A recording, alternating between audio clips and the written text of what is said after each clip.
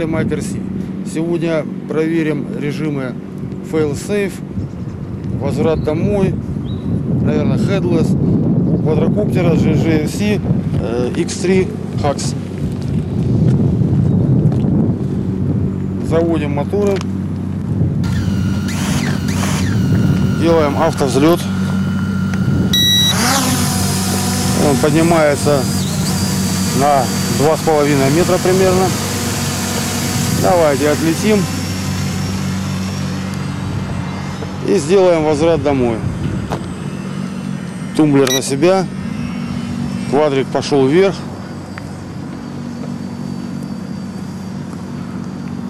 «30 метров он должен набрать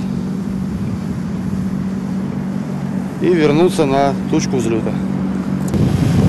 Сегодня ветреная погода, немножко его побалтывает, но я управление не трогаю. Он летит сам.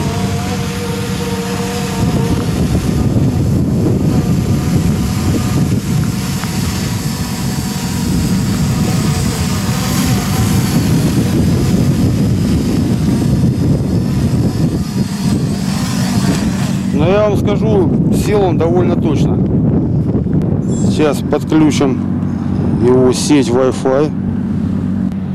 Открываем приложение. Connect. Есть картинка с камеры.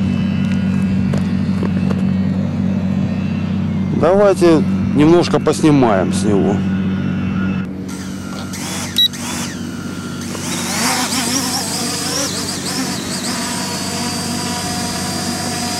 Первая кнопка у нас фото, вторая видео.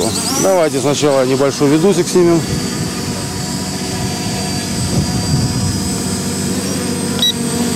Пошла запись.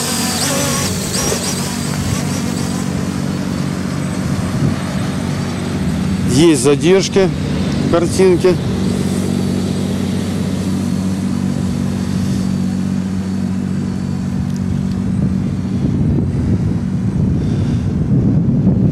Заодно проверим сейчас дальность передачи видео.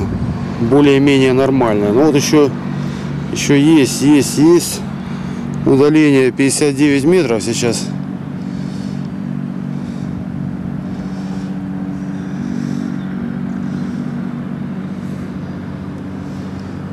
А так вот мы сейчас по ветру сплавим. Задержка. Ну да, метров 100. Дальше он не сможет, наверное, передавать видео. Давайте. Ага. В приложении произошла ошибка. Ну, сейчас законнектимся по новой. Да, получается законнектиться. Ну, давайте пару фотографий сделаем, наверное. Где-то там у нас речку должно быть видно. Сейчас сфотографируем. Да, вон она река. Одна фотография. Пролетим чуть дальше. И в другую сторону развернемся, сделаем фотографию гор. Вот так. Телеметрия вся есть на экранчике, но для меня с моим подсевшим зрением мелковато. Я могу только видеть высоту, удаление и скорость.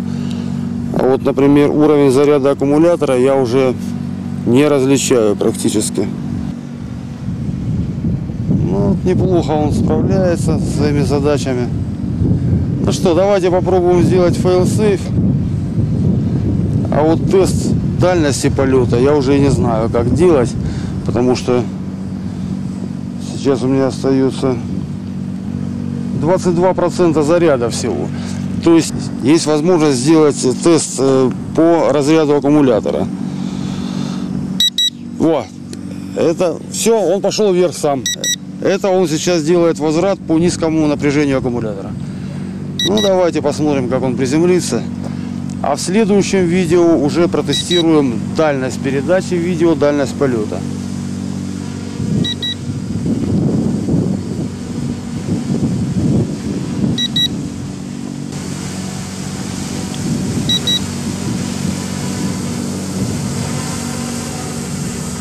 Садится он сам.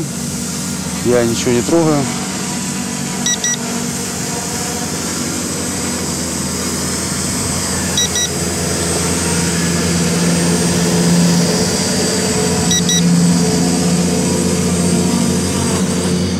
Приземление достаточно точное. Друзья, к сожалению, у меня всего один аккумулятор для этого квадрокоптера, поэтому я за один раз не успеваю протестировать его полностью. Мне нужно доехать до дому километров 10 отсюда, наверное, зарядить аккумулятор.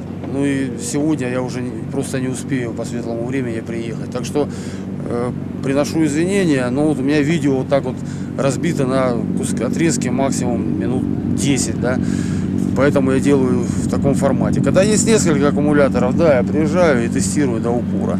Ну, а с этим квадрокоптером вот так. Хотя он и летает 15 минут, но довольно туго калибруется компас. Я, наверное, минут 5 его крутил, но откалибровал. Не всегда сразу удается подключиться, вернее, запустить моторы. Почему, я не знаю. Несколько раз я пробовал, сводил стики, разводил. В общем, запускаются моторы только в положении удержания высоты. То есть в положении GPS моторы не заведешь. И есть такая затычка, что когда ты взлетел, завел моторы в удержании высоты, переводишь GPS, и сразу он спутники не может увидеть. Его начинает носить по ветру. В общем, квадрокоптер, я бы не сказал, что идеальный для новичка. Нет, у него есть куча нюансов, которые надо учитывать при его покупке. Да, стоит он недорого, $130 всего-навсего. Будет в описании купон $129,99, это вместе с доставкой. Но вот такие нюансы, кто решится его купить, готовьтесь, что будут такие небольшие проблемы, они решаемые, все нормально, да. Но вроде неплохой аккумулятор, неплохое время полета, но пока ты все это сделаешь, пока поймаешь спутники, процентов 30 заряда аккумулятора просто теряется. В следующем видео постараюсь протестировать высоту и дальность максимальную. Правда, не знаю, как у меня получится это вот с этими проблемами. Может просто не хватить заряда аккумулятора.